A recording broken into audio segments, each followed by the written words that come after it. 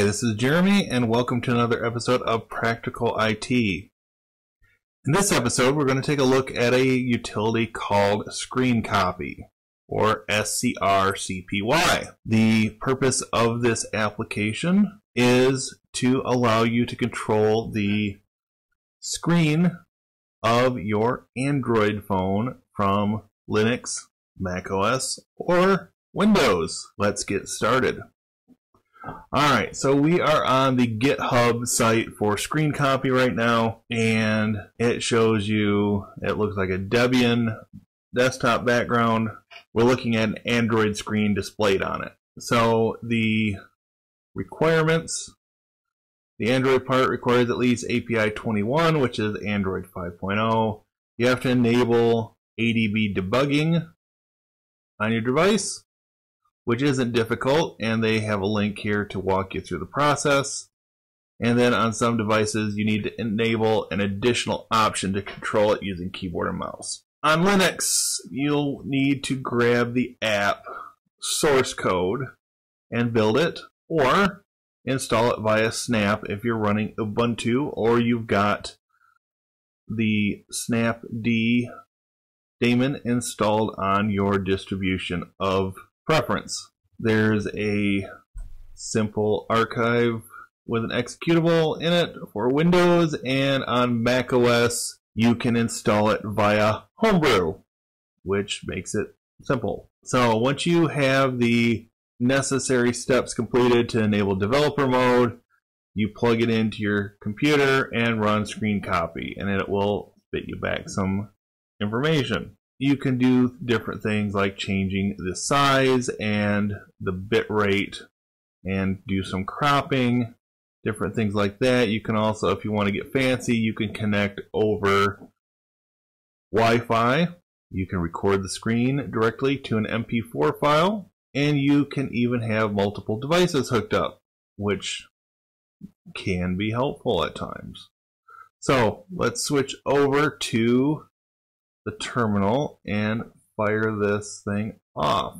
So the command I'm going to use for mine is Scrcpy -- full screen, and we will enter that, and you are now seeing the lock screen on my Android phone.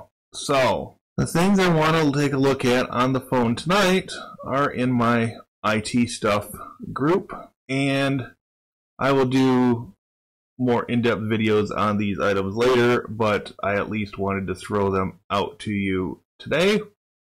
So I do make use of Splashtop for remote desktop. I've got a net tool for some network testing, which we can look at in another video.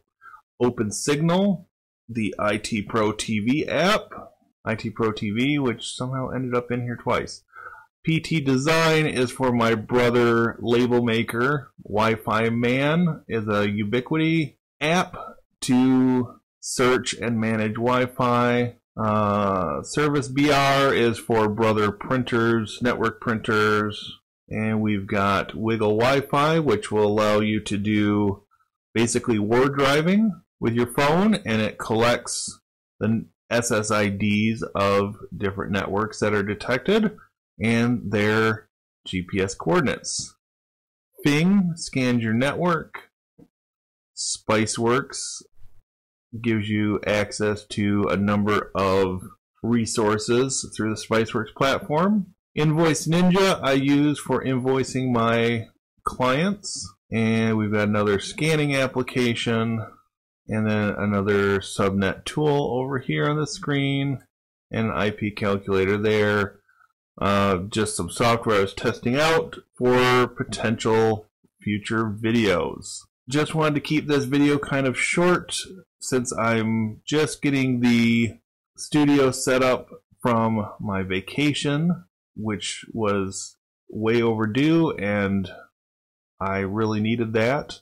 And so in future videos, I'm going to incorporate some cell phone type coverage of things in here, just to mix things up a little bit and to, bring you some, useful tools that may not run on the desktop, but may have a use nonetheless. With all that in mind, I am going to go ahead and end this video. Thank you once again for watching. If you haven't done so already, please consider subscribing. Click the bell icon for notifications, and feel free to leave comments down below. Once again, thanks for watching. Have a great day.